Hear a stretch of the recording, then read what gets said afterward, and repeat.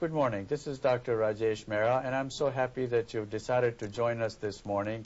I am honored and privileged to have with me today Mr. Frank Islam, who is a proud owner of a company called QSS, which he sold for millions of dollars. Now he has opened up another company, and rather than me do the talking, I want to introduce you to him and let him do the talking. Welcome, sir. Thank you very much, Dr. Mehra. I really appreciated that very, very much. And I know that you have a very busy, tight schedule, but we appreciate a few moments we can spend because I want our community to get to know who you are, even though you've won so many awards, too many for me to list here, everything from Entrepreneur of the Year and so forth.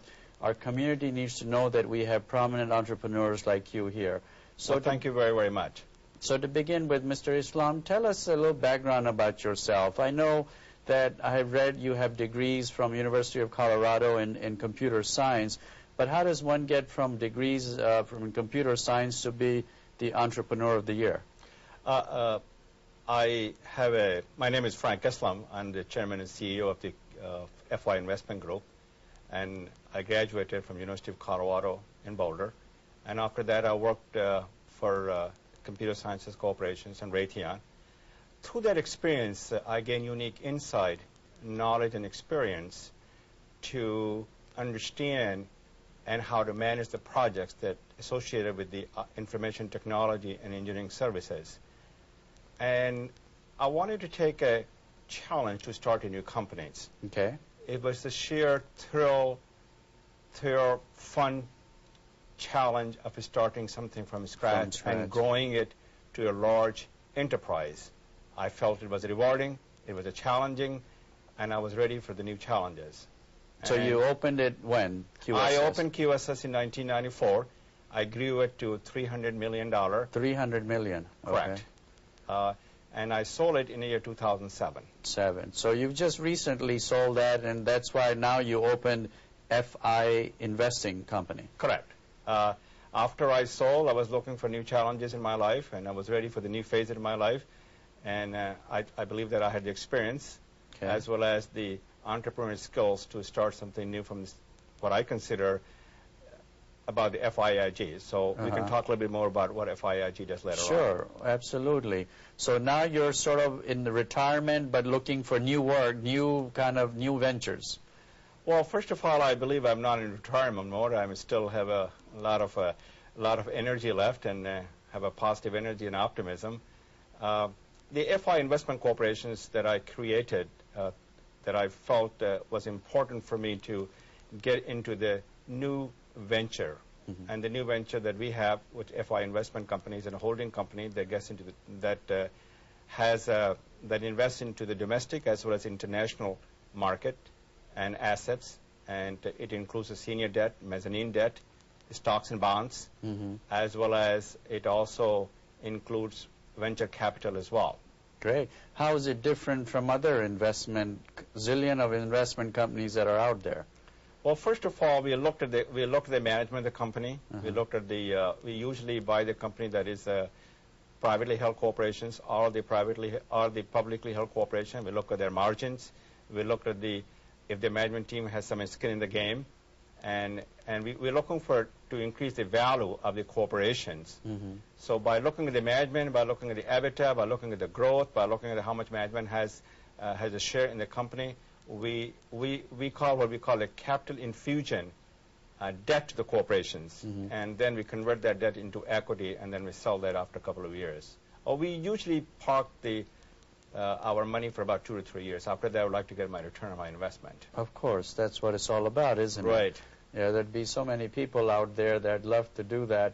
So currently, I also understand that you're sort of diversifying in your interests with a little bit of healthcare, because healthcare is a good industry to get into depending on what it is, that you've also started some investments and endeavors into that area. Well, the FI Investment Group owns the healthcare business, which is a modality center, which is a CT scan business. I see a lot of promises there. I see a lot of excitement in that industry, and especially the wellness part of that. And unfortunately, the company has not been very profitable, but I believe we're getting there. And I believe there's a lot of energy among the people who are working over there. And we would like to diversify that portfolio from other healthcare business as well, because I see it's very promising. It's a $1 trillion industry, healthcare industry. It's a wonderful asset to exploit right now. Absolutely, and with our population getting older, with healthcare insurance changes coming about, I think if you hit it in the right direction, that'll be very successful business to get into. I totally agree with that. In addition to all this making money and making it profitable, we are linked by common goals and bounded by common bonds to serve the humanity. That's it's a good thing to do to serve humanity. There's nothing wrong if you're making money and doing it the right way to help somebody. That is all true. That should be the eventual goal anyway. That's how I see things. So where does you see Frank Islam 5 years from now? That's, I guess, the burning question. Another major endeavor like QSS, or just kind of different diversifications? Well, I like to continue what we're doing, and I'd like to see that we have a good return on our investment. I'd like to expand our healthcare business. I do have a non-compete with the Pro Systems Corporation when I sold the company, and for another year and a half. And after that one is completed, and we don't have a non-compete, I would like to buy the company. Some information technology Some other business, technology, okay. Some information technology, the government contracting, or the software business. And I wouldn't want to run that company, but I would like to have people who can run it. And I would like to give some shares to the management, so the management will be enthusiastic and they will be passionate, and they'll be focused, and they'll be energized, and they'll be able to take it to the next level. Right. Now, where do you think IT business is these days? I know with the up and down in the economy, 9/11 happened, there was all these dot-coms that sort of went out, and dot-coms came. Now, do you see an uprise in the IT business? Or has it never gone down? Well, as far as I know, it never went down. Okay. I'm most familiar with the information technology business and the engineering business in the government contracting arena. And the government has spent billions and billions of dollars into the information technology. They will continue to spend the money for the information technology. I think it's a great place to be there. It has a lot of potential to grow. In addition to the information technology, I believe the healthcare sector in the government contracting business is pretty healthy, very promising, and have a lot of potential to grow. Absolutely. I agree with that. Being in the healthcare myself, I see that a lot of potential. Now, what about the community? How do you sort of visualize where our community is going? Well, the community involvement, to me, is a very important part of my life. I'm fortunate, I'm blessed. Yes. And people like myself, who have been very successful entrepreneurs, successful businessmen, it is a noble cause to serve our community. I'm committed, deeply committed to education of our young generations. Excellent. As you probably know, the education empowers people. Right. Education uplifts the people from poverty. Education is key ingredient of success because it provides an upward mobility to the people. It enhances people's respect. It gives a dignity to the human being. As a result of my commitment to the education as well as involvement in the community, I have a foundation. Yeah, you do. Okay. And as well as a charity organization. The charity organization focuses on building hospitals and the schools in India. I love the country. I was born there. I think it's a great thing to do. India has a lot of poverty. Poverty crushes the hope of the people. Right. And there's no question about it. There's a lot of poverty in India. We must do what we can to eradicate the poverty. And the other part of my foundation focuses on education. Okay. When I say education, we're talking about giving a scholarship program to the students who have financial hardship, who cannot go to school. So that focuses on that. It is important for all of us to educate our new generation. As Mr. Nehru once said, Dr. Mehra, we should do what we can to build a noble mansion for our young children. Beautifully said. And so that they can prosper, so they can have a bright future, is the future that beckons to us all. That's right. If we don't build it now, then it won't be there. They are the hope for tomorrow. We must create an environment that allows our children to excel, and education is the way to excel. Any particular part of India where you're focusing, or sort of all over? Well, since I'm from northern part of India, since I'm from UP, which is one of the provinces in India, which is close to Delhi, that's where my focus is. That's where I was born. Where you were born. And that's what I have I have a focus right now, but I would like to expand to other other part of areas. India as well.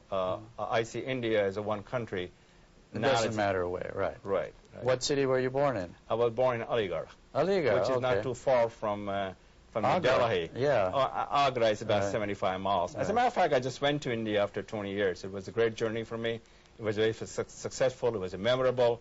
I enjoyed every minute of it. But Despite quite the changed. despite the fact, was it dusty, but it was wonderful. Memorable. Quite changed from what you remember, I Yes, bet. it was quite Quite changed. advanced. It was quite advanced. It was. There's no question. The traffic was. There was a lot of jam in the traffic. There was a Right. lot of problems. But you know, the infrastructure is still a major problem in India. And And I don't think, to be honest with you, they'll ever change. I mean, India can be one of the leading economic countries, which it has become now, second to China. But this infrastructure will take years and years to change. I totally agree with you, but India has started that, Right. and they're on the right path. They will be the tiger of Asia one day and the world. Oh, absolutely. And people look at India as one of the promising global economy of the world. Yeah, the They're rest the of- major engine of the global economy right That's now. right. The rest of the countries are going down, and India is going up. And I hope it every stays sector. that way, Right. because the fact that it is a very promising land, and I love the country, and I think we like to see India prosper and become a wonderful country for the people to live. But we should dismantle the barriers of the caste and creed or religious-based system. Yeah, it's not an easy thing to be done just because people are making more money. That is correct. That's kind of where the ideological things have to change. I over totally time. agree with that. So because people have a cell phone and a television, doesn't mean their thinking is going to change. There is no question about that. But poverty does not belong in a civilized human society. Its Right. proper place is in a museum. That's what it should be. That's where it belongs. Absolutely. And we must eradicate poverty from India. And like you said, the basis of that is education, right? If people That is get correct. educated, Education. then that will be reduced. In any developed country around the world where there is a lot of education, there's very little poverty. I mean, they sort of go hand in hand. No question about that. Education is a key ingredient of success. Well, this has been a very interesting and a fruitful conversation that we've had. I'd love to get you back on the show. Our time is running out, and talk about so many other issues that I think our audience may find very interesting. So thank you again. Well, you're most welcome, and thank you very much for listening. I appreciate that very much, and I'd love to come back again and talk with you Absolutely. and share my vision and my values, what I believe in it. Absolutely. We'll definitely do it again, sir. Thank you.